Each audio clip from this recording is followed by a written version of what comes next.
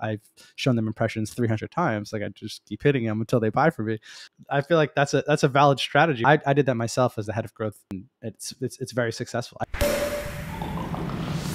I'm basically just a data nerd. Specifically, when I say data, I mean GB contact and company information. So I started at Microsoft, out of college, PM at OneNote, Discover.org, which is now ZoomInfo. One of the first data engineers there, first data scientist, People Data Labs. I went to Gorgeous after that, Charm.io, and now started ExactBuyer. Especially in a B2B context, when you don't have millions of buyers. You might have like 50 to 60,000 true buyers forever. That's your entire market. I want to spend all my marketing dollars on those 50,000 people. And I don't care if I've shown them impressions 300 times. Like I just keep hitting them until they buy from me. I feel like that's a valid strategy for a lot of companies. I did that myself as the head of growth, to use our own data to just strictly target those specific people who we knew are going to be our buyers. I think even in a completely unnuanced way that I did it, it was very successful.